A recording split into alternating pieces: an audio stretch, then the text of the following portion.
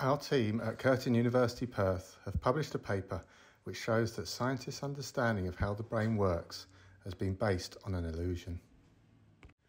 When you are part of a magic show and the magician seems to predict what card you'll choose, do you believe this is true? Was prediction involved? Or did the magician use sleight of hand to set it all up? Just like a magician's trick, this article brings together fascinating research to reveal that the impression that the brain predicts the future is an illusion. The appearance of prediction comes from the brain controlling its present moment experiences in a sophisticated way. People have been fooled by appearances for thousands of years. The world looks flat until you can see its curvature from a higher perspective, and it looks like the sun rises above a stationary Earth. But of course, the Earth is rotating around the sun. The new paper shows how our brain's apparent ability to predict works very differently when you examine people's behaviour from a new perspective through the lens of perceptual control theory. I've been aware of perceptual control theory for many years as an elegant theory of human behaviour and psychology, but it was only recently when we identified key studies that looked across a range of different activities to what appeared to be prediction going on by the brain. But actually what was going on in these studies was the control of present moment experiences being updated by continuous feedback in a way that accounted for the delays and the complex properties of the body and the environment.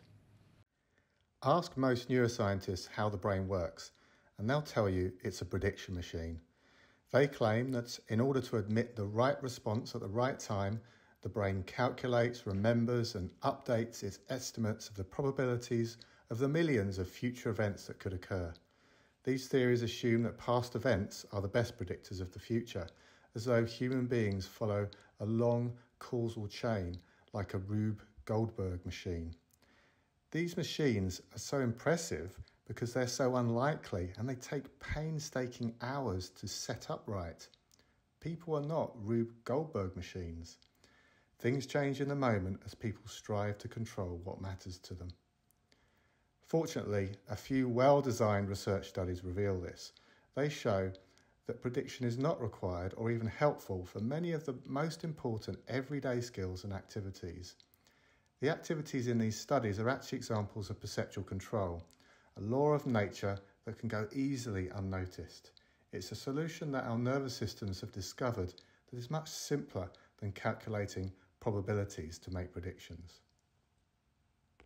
Take the example of intercepting a moving object like a baseball. Accurate computer models can achieve this not by predicting the future location of the ball. Instead, the models account for the fact that a person's perception of the ball and their movements are happening at the same time. Therefore, if we keep a perceptual variable constant by adjusting our movements continuously, we successfully intercept the ball. It pays to keep our eye on the ball. An object interception has been solved without prediction using perceptual control theory in lots of different scenarios for frisbees and toy helicopters, and even in computer games like Pong and Breakout. There's also this lasting assumption in neuroscience that the brain needs to predict the results of its own actions so that it can carry out a behaviour successfully. This seems sensible, but again, key studies challenge this. One study set people the task of keeping a circle in a target on a computer screen by moving a computer mouse.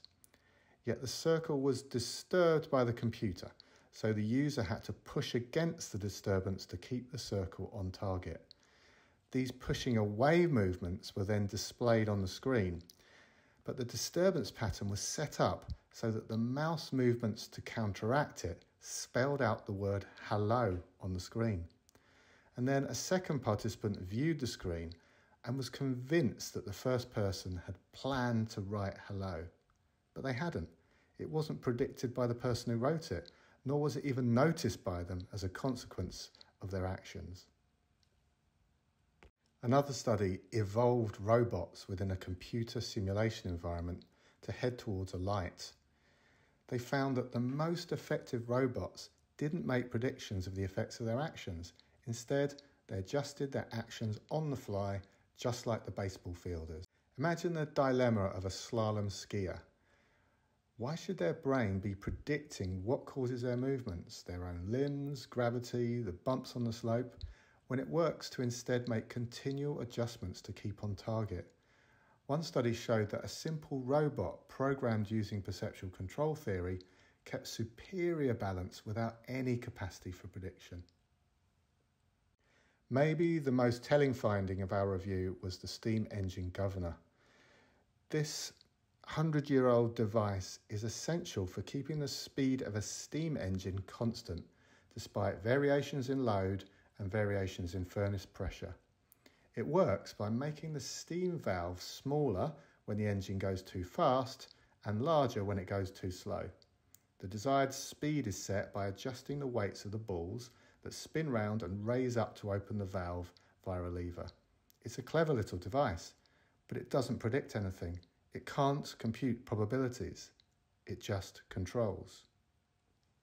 Yet, a group of researchers modelled how the steam governor worked using their theory of prediction using probability estimation, just like people do for the human brain. When people do this for the brain, people conclude that the brain is a prediction machine.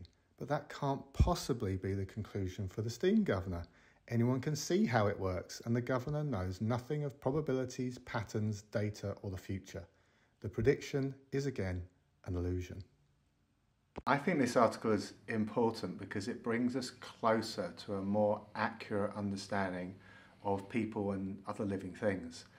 It explains what control is, and if we understand control, we can understand control in its various guises, from the harsher aspects such as coercive control to the positive aspects such as empowerment, but also collective control, how we come together as a society and as groups to make big changes.